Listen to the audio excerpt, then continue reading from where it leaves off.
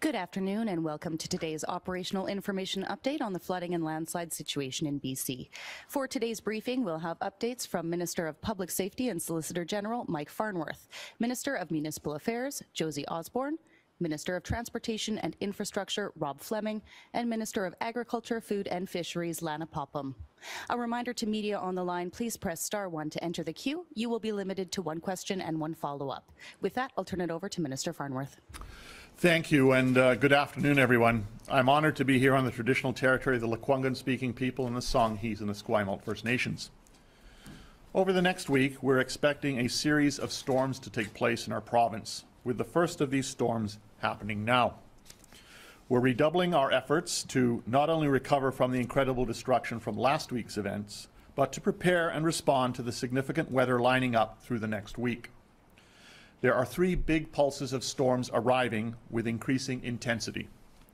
The one we're seeing now, another over the weekend, and the biggest hitting around Tuesday. Environment Canada will continue to update the forecast, but the time to prepare is now. And for people to pay attention and be ready for the unpredictable weather that is coming to BC's coastal areas and the Lower Mainland. I urge all British Columbians to be extremely vigilant.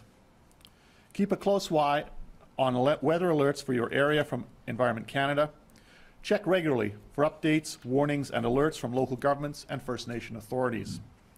If you're able, stormproof your homes. At the very least, clear gutters and drainages. Make sure your emergency supplies include drinking water stored in an accessible place. And if you don't need to travel during stormy weather, please stay home. And if you are required to drive, please make sure your vehicle has food, water, warm clothes, blankets, and other emergency supplies. If you're in a flood-prone area, be prepared to evacuate if asked. I encourage everyone to take some time now to put together or refresh their emergency kits. Prepared BC has lots of great information to help you to get ready. I want to take a moment to again talk about the human side of this disaster.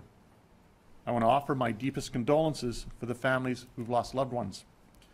Thousands have been forced from their homes and properties, and they're all struggling with the stress, uncertainties, and loss. And for those who are returning to flooded homes, fighting through the heartbreaking task of dealing with the destruction left behind, we understand how difficult this can be. If you're evacuated or affected by flooding and need support, please contact your local designated reception center or emergency support services. And as I mentioned yesterday, we've set up a Service BC contact center line where people can speak with an agent and get information related to floods 7 days a week. The toll-free number is 1-833-376-2452. As we face these challenges together, be assured that the public service and thousands of workers, emergency workers, soldiers, first responders, volunteers, transport drivers, railroaders, and all levels of government, and so many more, are working on responding and recovering from this disaster and preparing for the expected storms ahead. Road maintenance contractors and crews with more than 250 pieces of heavy equipment are ready to go to where they're needed. More than 350 culverts have been inspected, and the Armed Forces is supporting any necessary repairs. We have work crews and boots on the ground. Helicopters and airplanes flying missions all over the affected areas, helping, assessing, and delivering food. We also have a contingent of emergency workers from Alberta who've come to help. And as you heard yesterday, we're working hard on a new BC flood strategy, and will continue to invest in hundreds of flood mitigation projects. We're focused on supporting people and communities through this emergency, and we will continue to support hundreds of First Nations and local governments in this response and in developing flood risk reduction projects for the future. Lastly, I want to take a moment to recognize the role of the media in taking weather forecast data and making it real and immediate for people across the province. And to all British Columbians, remember to be vigilant, prepared, and calm, and we'll all get through this. It will take a lot of work, but we will get through this. We will come out of this stronger than ever, and we will be a more resilient province. Thank you, and I'll now turn this update over to Minister Osborne.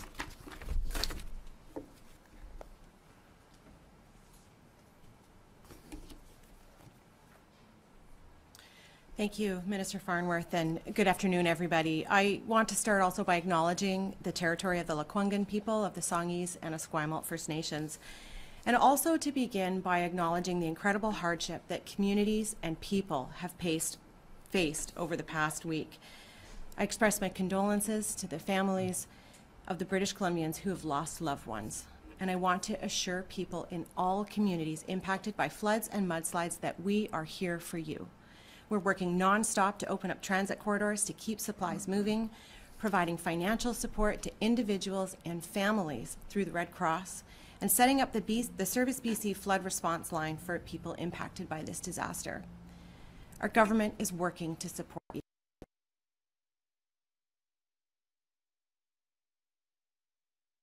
Responders, Canadian Forces, highway patrols, and the many, many volunteers who've been working around the clock to keep people safe and protected.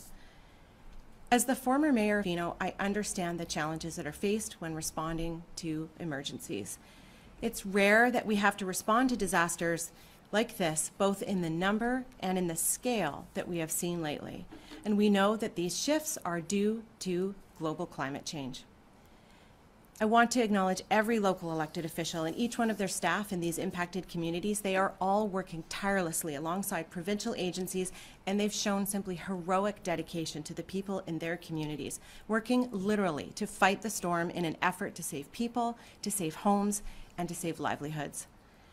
Communities that just a few months ago were working with the province to battle wildfires are again rallying to support each other.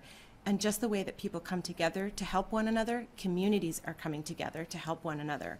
Kelowna and Kamloops have both sent in crews to help Merritt get its water and sewage systems back up and running full speed and help with other urgent needs. And I am so moved and inspired by the generosity, the strength, and the resiliency that is shown by communities and people during this time. Since the floods began, my staff and I have been in direct contact daily with local governments in impacted communities. Last week, my colleagues Minister Farnworth, Minister Fleming, and Minister Popham joined me for regional calls with all the mayors, regional district chairs, and city managers at local governments across BC to hear their concerns, to share information with them, and to answer their questions. And this past week, my staff held additional calls to provide information and answer questions about the provincial state of emergency. And as I said, staff are in daily contact with the communities that are impacted, working in collaboration with other ministries to coordinate responses so that communities don't have to reach out to several ministries to get the answers that they need.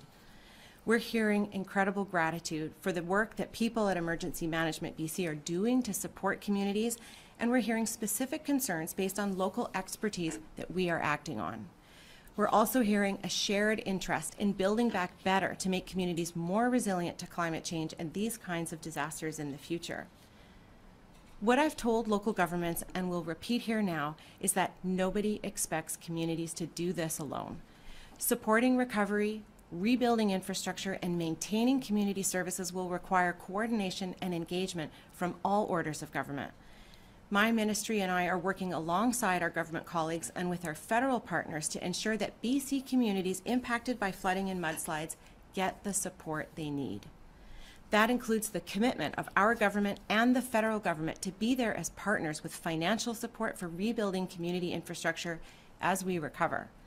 And as we have those larger conversations about rebuilding and recovery, emergency financial supports are in place for local government to meet immediate infrastructure needs. Local governments impacted by flooding are eligible for financial assistance through the Provincial Disaster Financial Assistance Program, and that includes coverage for things like rebuilding or replacing essential public infrastructure, replacing essential materials, and cleanup and debris removal. That funding is available now, and communities are already applying. The Municipal Finance Authority of BC has also offered to help local governments to meet any immediate cash flow needs as they access disaster assistance funding, and that will ensure that they can get the rebuilding work done as quickly as possible. So I encourage all communities to reach out to the MFA should they need that assistance. And while these programs are supporting the many urgent community needs that we see, I want to be clear. I am committed to working with our federal partners to respond to the longer-term financial need of communities as they work to rebuild the public infrastructure that the people in their communities depend on. As my colleagues here have said a number of times during the past week, these extreme weather events are likely to be more frequent in the future. Climate change means that we will need to continue adapting how we plan and prepare for natural disasters, ensuring that community infrastructure is built to withstand future events. Not just transportation routes, but local facilities like water and wastewater treatment plants. That's what we'll do. The events of the past year and a half have proven our ability to work together in addressing challenges like these: the pandemic, the heat dome, wildfires, and now flooding. These are significant events individually, but together they've had catastrophic impacts on people and communities that would have been unimaginable even 10 years ago. The early days of the pandemic have shown us that when all orders of government work together to support people in communities, we can accomplish much, so much for the people that we serve. And this is another.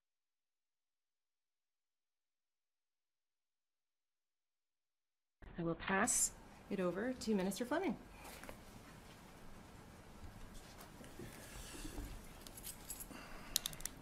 Thank you very much, Minister Osborne, and good afternoon. I would like to begin the Ministry of Transportation and Infrastructure update today with an update on Highway 1 in the Sumas area.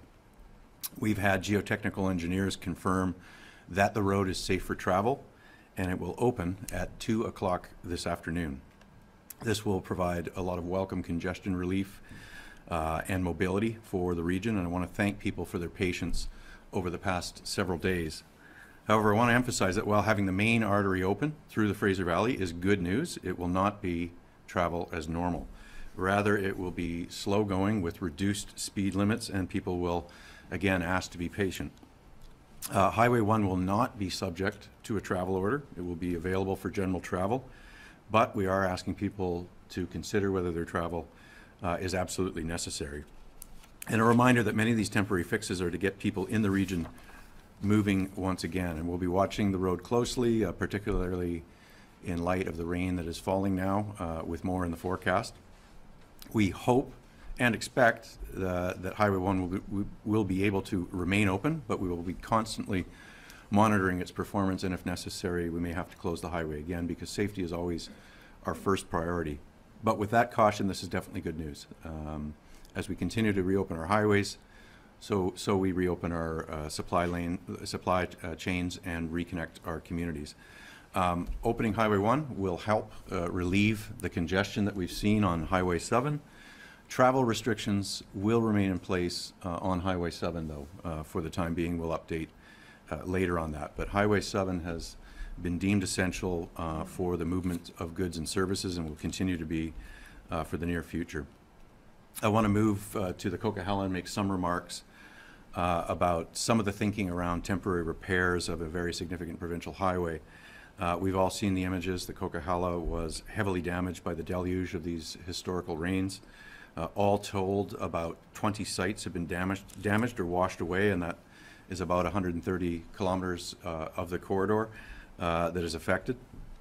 This includes 5 bridges where spans completely collapsed or were otherwise heavily damaged. And this is going to be a daunting task to get that highway back to being fully operational, but I'm pleased to report that the work has begun right now. We have over 100 pieces of equipment working around the clock to restore temporary access as quickly as possible. We are currently blasting rock at 3 sites. We are mobilizing equipment to another 2 sites. We have completed the cleanup at 2 large debris flow sites on the Coquihalla as well. As it relates to site-specific updates along the Coquihalla, moving from north from Hope to Merritt, at the Jessica Bridge, we are currently installing a temporary bridge while we demolish the span that collapsed. At the Carolyn Bridge, construction access has been built. At the Bottletop Bridge, we are working on installing a temporary access bridge to get crews across while we demolish the collapsed span there. At the Brodie Bridge, we're working to protect the abutments there. At the Murray Flats, we're currently rebuilding lanes at 4 different sites, and we're also conducting on the Coquihalla in-river work. This is happening at many sites to prevent further erosion and to properly channel the water back under the main spans. In terms of timelines, we're reasonably optimistic that enough temporary repairs can be completed to allow commercial traffic on the corridor in about 2 months' time, by late January. But with that, I do have to caution that the weather will be a factor and a key consideration in determining whether we can reach that target. When we do open up, obviously, like other highways that have been impacted, it won't be business as usual on the Coquihalla. There will be 2 segments, each 20 to 30 kilometers in length, where the highway will have to have reduced speeds, and only 1 lane in each direction will be possible. I suppose if there's something fortunate about the Coquihalla damage, it is that the areas that experienced the most challenging winter conditions were not as impacted, and we will have the same road standard as before the storms. This includes Snowshed Hill and across the Coquihalla Summit, as well as Larson Hill and the segment from Larson Hill to Merritt. We'll be providing a lot more information about what drivers can expect along the corridor as we continue to work to fix and remediate Highway 5 and as we finalize some of the work plans that are being contemplated right now. Let me just say in closing that we've never seen anything like this in BC in terms of how many highways have been impacted all at once. We have 200 sites across the South Coast and interior that were impacted. Some of these highways are vital for the movement of essential goods, but all of them are vital for the people who live and travel in those areas. And I can't thank enough the crews who've been working flat out in the rain, in the weather, making immediate repairs to get people moving again. The stories of what those contractors have been able to accomplish working with Ministry of Transportation staff is nothing short of incredible. And I want to acknowledge the challenges of those who are living in areas where restoring highway access is going to take many, many months simply because the damage has been so severe. And this includes Highway 1 through the Fraser Canyon. It includes Highway 8. We will move as quickly as possible to restore access for all those affected. We will provide updates as plans progress, and we will continue, of course, to update you on the status of our highways, but I also encourage everyone to consult and visit Drive BC for the latest information on highway conditions and on highways that are open. And I would now ask Minister Popham to provide her update.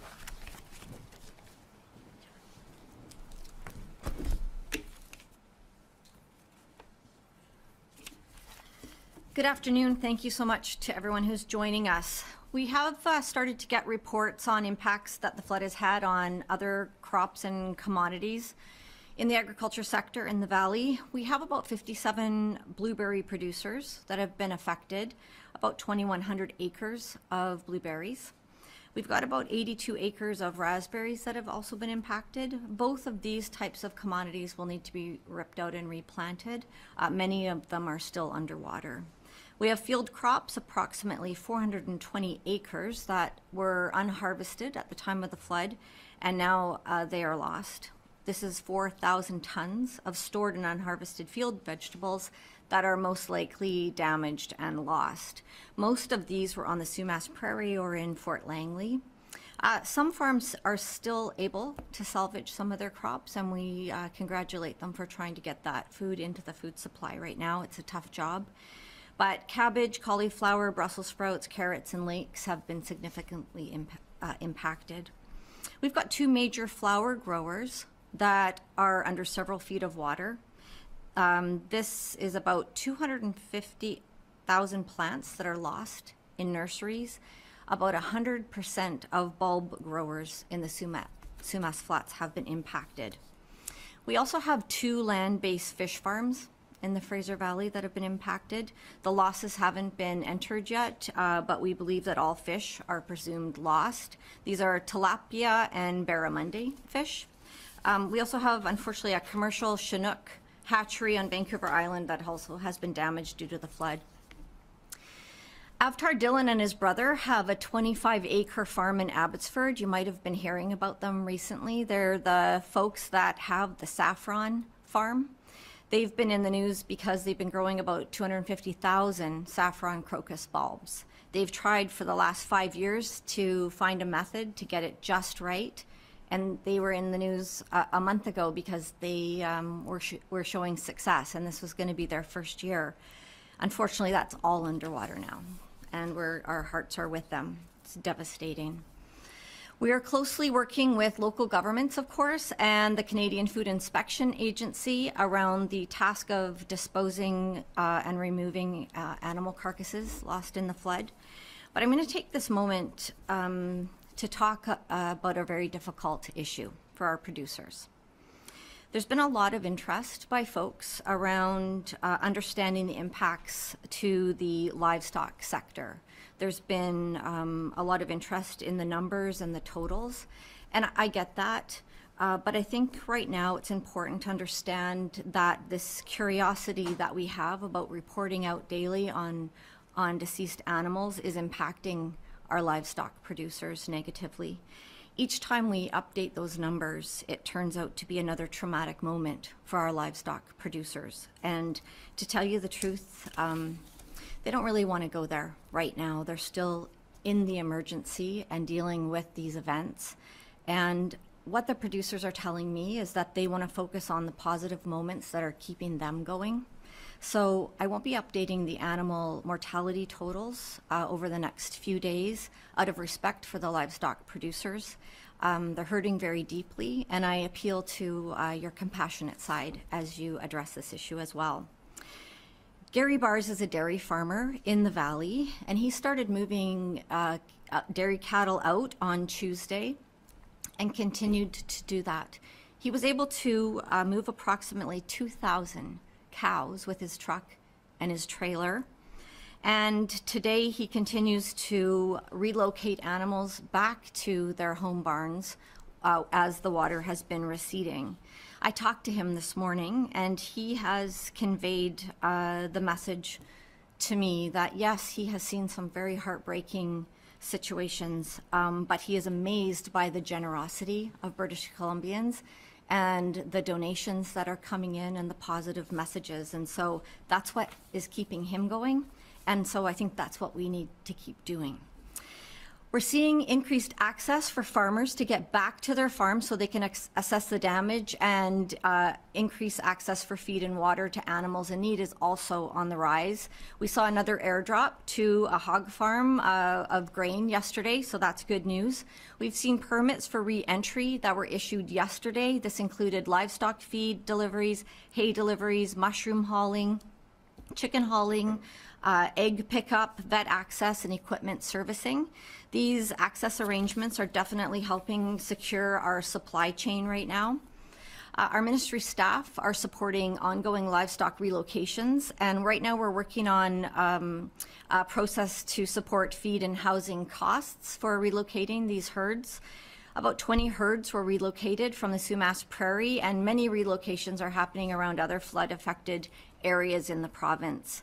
We're working with the BC Dairy Association and the BC Cattlemen's to ensure that herds are being looked after. And in fact, we are having a meeting tonight at 7 o'clock with the BC Cattlemen's to just talk about the issues at hand. The relocation process is a difficult process. It's very physical work, and also we're dealing with animals that are under a lot of stress. And so the work there is difficult, and I just thank the people that are committed to doing that right now.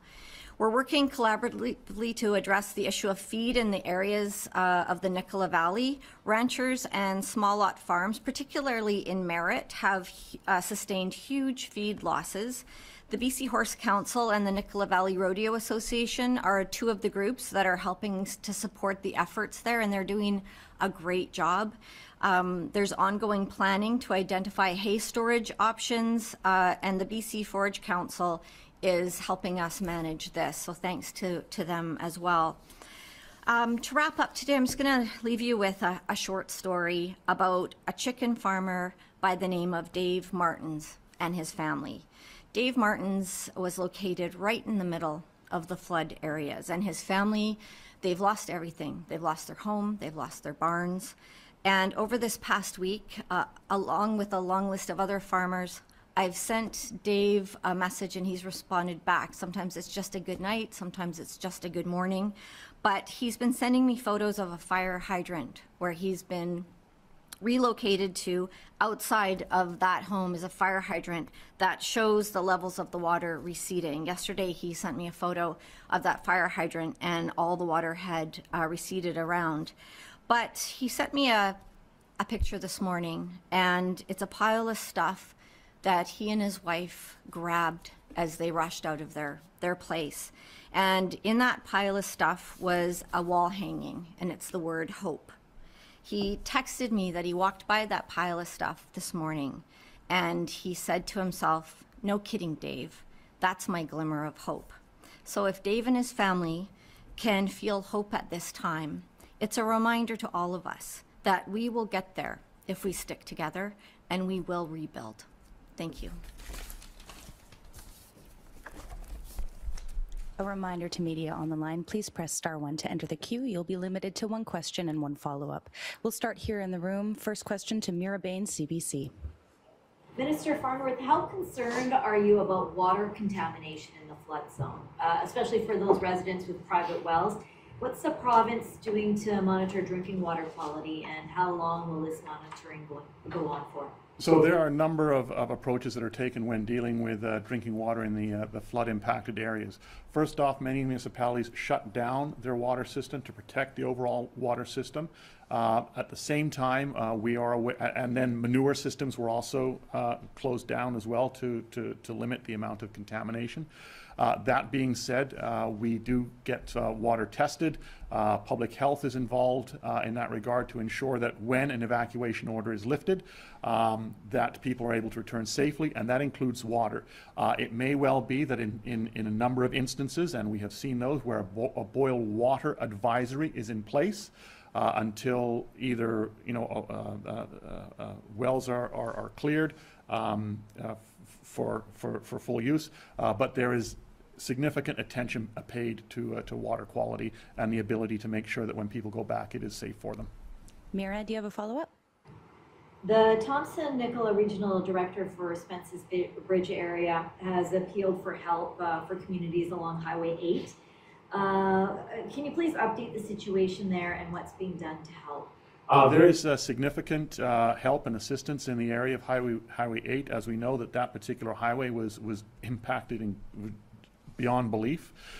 So there have been airdrops of food going in. There have been initiatives to use forest roads to provide access. There is military flights that have also assisted in dropping off, but also in using LiDAR, for example, to be able to assess the state of the road and a potential reworking of that road. But in terms of ensuring that people have emergency supports, the EMBC is working to make sure that those are in place. And as far as we are aware, at this point in time, everyone who needs to be able to access supports is able to. But I will say this, if there is someone who feels they're not, absolutely to get in contact with Emergency Management BC and those lines there. And at the same time, TELUS is working very hard to ensure that connectivity is restored along that route. For the next question, we go to the phones. Prabjot Kalon, Omni TV. Yeah, thank you so much for taking this question. And I spoke to a number of Smash Prairie, blueberry and vegetable growers, farmers. They want government to ask banks to hold any equipment or mortgage payment at least 6 months with no interest, as they are now jobless and homeless. So is the government thinking about that? What I can tell you is that given the scope of this disaster and the different kinds of supports that are going to be needed, we are working very closely to determine exactly what those needs are. There are obviously insurance programs that are in place, both in terms of disaster financial assistance, which can look after a lot of infrastructure. We know that there are farm programs in place, but we also know there may be additional gaps that we need to deal with, and that's where we're working very closely with the federal government to make sure that we are in a position to deal with those kinds of situations. Prabjot, do you have a follow-up? Yes, but they can't pay any payment at this moment because they are not their homes. They are living somewhere else. They don't have the documents, IDs. They want government to hold their payments. And the second question is, I know it's too early. They can't go their homes and what's going to happen next, but they are in flood zone. So what's going to happen next to them? Why, first of all, municipalities is allowing them to stay or develop their properties if there's no insurance, no coverage at all? And do you think the government will be giving the full recovery after this? Because they want to know now. They are in dark. They are in stress right away. I spoke hundreds of the farmers yesterday. As I've said, we are working very hard to determine exactly what the needs are, particularly in the agricultural areas. The issue around the floodplain and the orders, as we're seeing improvements and routes are being opened. So Highway 1 and a lot of the regional roads in that community, the water has receded. They are looking at the impacts to make sure that they're safe. And as that happens, then those states of either evacuation order or alert are lifted. At the same time, we know there is significant financial impact to farmers. And as I said, there are agricultural programs in place. But we also know there are gaps, and that's why, particularly given the nature of this event and the nature of the damage, we'll be working very closely with the federal government to ensure that we are able to get the assistance that people impacted, particularly in these areas that you're talking about, available. Next question, we go to Richard Zussman, Global News. For Minister Fleming, I know you mentioned that the hope is once Highway 1 reopens, it won't have to close again, but with the storms coming up, what metrics will the province be looking at in terms of the potential of closing that span again? And on the Coquihalla, with the timeline now for commercial vehicles by the end of January, what does that mean for other vehicles through that span? And is there any sense of the cost of the repairs between now and the end of January just to get it to that point? Sure. Thank you, Richard. Let me start with the Coquihalla first. The plan is to continue to see what is possible and prioritize commercial traffic through the number 5. So alongside of that is maintaining the functionality of Highway 3, which, as you know, reopened last Friday, and we have crews out there continuously improving it. So having those 2 highways connecting to the interior will be incredibly valuable along with Highway 99. No idea on cost at this point in time, but we have engineers assessing the extent of the damage. We're throwing all the resources we need to get the Coquihalla ready for the plan that we adopt to repair it to some functionality. So I outlined some of the debris clearance, some of the pre-works, some of the blasting that's being done. We're armoring the sections of the Coquihalla that are intact as well to get ready for anticipated storm events. So we'll have more to say on the Coquihalla in the coming days, but I did want to provide an update today from the ministry that they are planning to see whether we can have that open by the end of January. As it relates to Highway 1 and just over an hour from now, we're reopening at 2 p.m. That is very good news. It does come with a caution. We're actually quite pleased that the condition of the road, having been underwater for many, many days, is in good condition. The electric systems for highway lighting are intact. We'd worried that we were potentially going to reopen a dark highway. That's not the case. The variable speed technology that advises motorists is also functional, but people are going to have to go much more slowly. There is swamp-like water in the grass medians between the separated part of the highway, and we will be coning that so that motorists pay particular attention and stay well clear of the shoulders in that area. That will necessitate slower speeds. We'll have crews out constantly during these projected weather events to assess how the highway is performing, whether water having receded is returning, and we'll make the call based on what we operationally see happening. Richard, do you have a follow-up? This is from Minister Farnworth. I've heard from some people in Merritt who have been getting up each morning at 8 o'clock and calling in to the Red Cross to have access to the $2,000.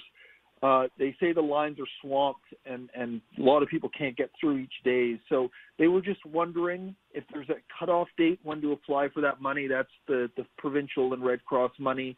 And is there any way to figure out an online registration to avoid some of these headaches that they're experiencing on the phone lines? I would say, yeah, we are absolutely aware of the situation, and we have been in contact with the Red Cross about this. I know that they are working on that. That being said, I do urge people to be patient and know there is no cutoff date. People should not feel that they need to get on right now, and if they don't apply, they're not going to get the $2,000. There is not a cutoff date, and I can tell you that Red Cross is working on that situation. Next question, Penny Daflos, CTV. Oh, thanks very much. I just wanted to start out with a question for a colleague for Minister Fleming.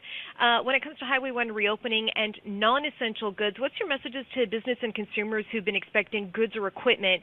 And do you expect that it could cause kind of wider scale impacts in terms of the Christmas retail rush? So all of the efforts to reopen transportation corridors is designed to get at the bottleneck of goods that were stalled while highways were closed and railways were closed. So CP reopening is, helping to move 2/3 of containers that have been in our port, getting those to the rest of British.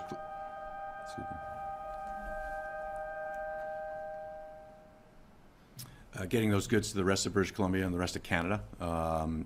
CN's update that they expect to be back in operation shortly is also good news, to have that second National Railway connection. Obviously, Port of Prince Rupert, which ships significant goods and is close to being Canada's second busiest port, has never lost functionality, so those supply chains have remained open, as has the northern highway systems in the province. Highway 1, just going back to that, will be available for general travel. Highway 7 will remain under orders to prioritize the transportation of commercial goods, because it remains that important critical connection to Highway 3 and getting to the interior. We're also hearing good news as well about the volume of goods getting through the United States in transit back into other parts of British Columbia. The federal government deserves a lot of credit, working with our American counterparts to create a set of flexibilities to help us in this time of need and allow much more commercial traffic to go to transit through Washington State and get back into the Okanagan and interior. Penny, do you have a follow-up? I do, and this one is for Minister Farnworth. In recent days, you've been talking a lot about listening to and trusting the experts on the ground, and yet I'm looking at a letter right now from the Metro Vancouver Mayor's Committee that they sent you, emphasizing that they have the right to make decisions around localized emergencies, including deployment of the Alert Ready system. So given that some communities may need to use that system in the coming days, depending on the conditions, will you commit to letting local governments decide on whether to implement Alert Ready? Absolutely, that's been our position right all along. It's why the decision was made in the case of Abbotsford just over a week ago, which was they contacted us. They said we wanted to use an Alert Ready alert for the area. We worked with them. We prepared. We had the message. We were working on the area that they wanted it to go, and then they contacted us and said, "No, we don't think this is the right thing to do at this moment." And that I said, absolutely, that is respecting the local decision making by the experts on the ground who know the situation as it's happening, minute by minute, hour by hour. And that has been our approach right from the get-go. For the next question, we go to Derek Penner, Vancouver Sun. Hi. Yeah, this is a question for Minister Fleming. As this is all happening, Whistler Blackcomb did have its opening day today. I was just wondering if you are hearing reports of whether or not traffic for that event had any impact on access through the Highway 99 corridor.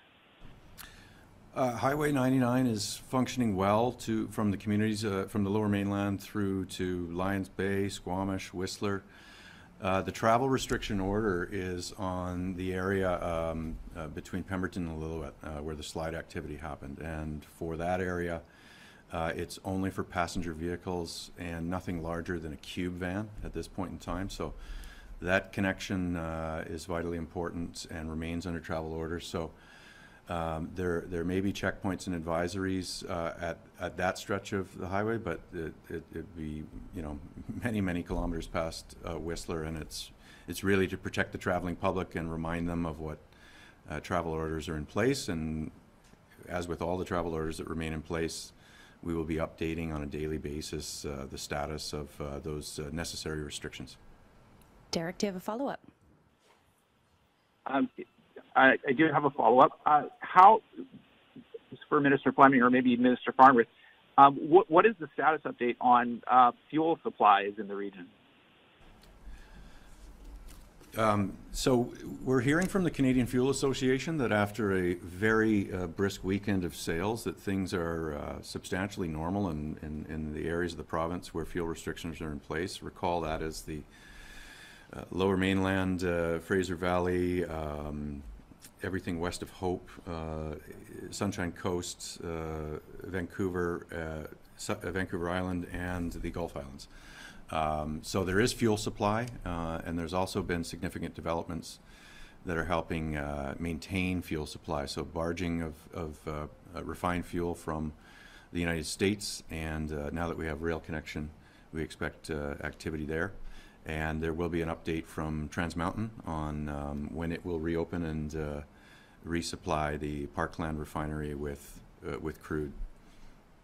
Next question, we go to Colton Davies, Radio NL. You gave, Minister Fleming, you gave the timeline for commercial vehicles when they could use the Coquihalla next in late January. So obviously the Coquihalla won't be open over the holiday season.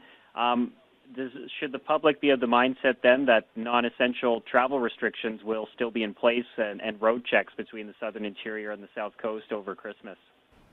Yeah, so the restrictions that are in place on Highway 3 right now are really around helping get goods into communities in BC where there have been shortages, making sure that commercial traffic is reconnected to the supply chain and able to make deliveries.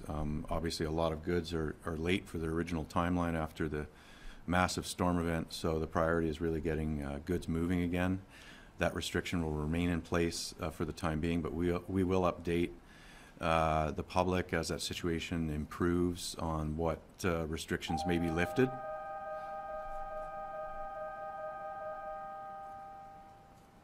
So those timelines will be updated as we move forward. Colton, do you have a follow-up? Yes, thank you for that. So in any case, obviously, non-essential travel is cut off on the highways between the southern interior and the south coast, and we've seen flights added in Kamloops and Kelowna and larger planes being used. And we have heard reports about price gouging by some of the airlines. And I'm not sure if this would be completely federal jurisdiction, but with the provincial state of emergency in place, could the province do anything if it did determine that there was prices going up substantially by airlines here? Thanks for that question. That's certainly we can be following up on. I know initially after we saw after the disaster took place, what we noticed was that the airlines were actually the prices were stable and not increasing. So if there is an indication that that is taking place, obviously we would be looking at what we can do as a province, but also given that airlines are federally regulated, working with the federal government to make sure that that is something that's not taking place. Next question, Lisa Yuzda, City News. Hi there. I'm just wondering, when you're talking about this, like, Build Back Better, I wonder if you can talk about what you're talking about. Is that just more emphasis on mitigating when storms like this happen, or will it be things like on a grander scale of making sure that people can travel by rail more instead of having to get in their cars and do things to mitigate climate change on a grander scale? So Build Back Better means a number of things. And I can give you some examples. So, for example, it means making sure that your infrastructure is able to deal with greater cyclical events. So, for example, instead of a 1 in 50-year flood, looking at a 1 in 100, recognizing that the frequency of those events is likely to be more often than it was in the past. It means making sure that culverts, drainage ditches are able to handle larger volumes of water. It means ensuring that dikes are built to a higher standard, for example. Those are some other examples. Can be what you saw in High River in Alberta after their catastrophic weather event, where it was determined that, you know what, we really need to move part of the community to another location. Likewise, in the Grand Forks flood, it was determined that, you know what, that low-lying flooded area really should not be a residential area anymore. And so those residences were moved to a different location. It can mean a number of things. It is also ensuring that, we have strong transit and transportation plans, all of those things. But it is the way of the future, and it is very much a part of the work that's underway with regards to the overhaul of the Emergency Program Act. As I said, there's 4 key pillars around it: prevention, mitigation, response, and recovery. Lisa, do you have a follow-up? I do. I'm just wondering what communities that might be. Is this a Sumas Prairie that might have to look at, communities that people just won't go back into their homes? And just a quick one, can we get a date, ballpark, on when passenger vehicles will be able to go on the Coke again? Is that not until spring? So Building Back Better means assessing situations in every different location. One of the things that's obviously is important, and is ensuring you've got good flood mapping. I mean, there's been a lot of it being done, a lot of it being funded, but you don't, as a rule, build on floodplains, and a lot of that is already taken into account. But there are areas such as Sumas Prairie, which are significant agricultural producing areas and dairy herds. And what we want to do is to make sure that the infrastructure that is there is able to withstand events such as what we have seen. And in terms of the Coquihalla, I'll turn that to Minister Fleming. So it's just too soon to tell. The plan at this point in time, though, is to try and restore this vitally important corridor for goods movement and prioritize commercial vehicles to move goods and services between the province and the rest of the country. We will look to restore and update what kind of passenger service we can provide as we know more about the situation. But right now, it's going to depend on what kind of pinch points there are on a partially restored Coquihalla, what kind of queuing there might be, what kind of volumes of traffic it can handle. The decisions will flow from the data based on the repairs that we're able to make that may bring back access. And again, the timeline is around late January, but the plan at this point in time is to see if we can restore that as a route for commercial traffic. We have time for one more question. We go to Mike Hager, Globe and Mail. Thanks for taking our questions. Wanted to ask about the Integrated Indigenous Response and Recovery Deployment Teams announced yesterday.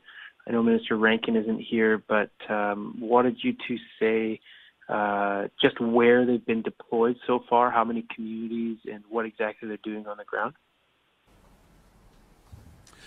Thank you for that question. What I can tell you, those teams are being assembled and being deployed, obviously, to the most impacted areas. I can't give a specific location right now, but obviously the Canyon and the Highway 8 region would be the main areas of focus. Mike, do you have a follow-up? Sure. This latest storm has just touched down. Want to know which dikes your government is most concerned about with this new rain.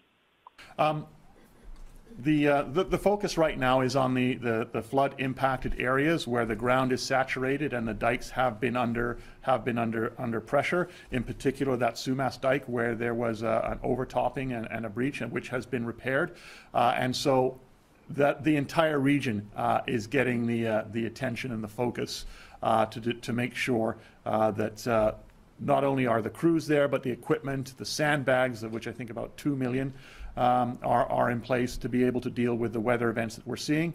Just on that, the current weather events, the ones that we're experiencing right now, is what we would call a typical November storm. But obviously, as I said, the ground is saturated, so we are watching that go through. The one after it is, and we're hoping that there's a bit of a break because that allows some of the water to go away. Then again, the one following that is viewed as a typical November storm. It is the one after that for next Tuesday, which is coming out of the Philippines. It is that far out in the Pacific, but it is also the most significant of the three events, the three pulses, the three events that we're facing right now that we are particularly concerned about. And that's where over the next few days we will have more and more accurate information on the intensity, the tracking of that storm as Environment Canada gets better and more informed data. And just again, back to the local area, we're also very much in contact with Washington State in terms of what's happening south of the border. Thank you, everyone. That concludes today's update.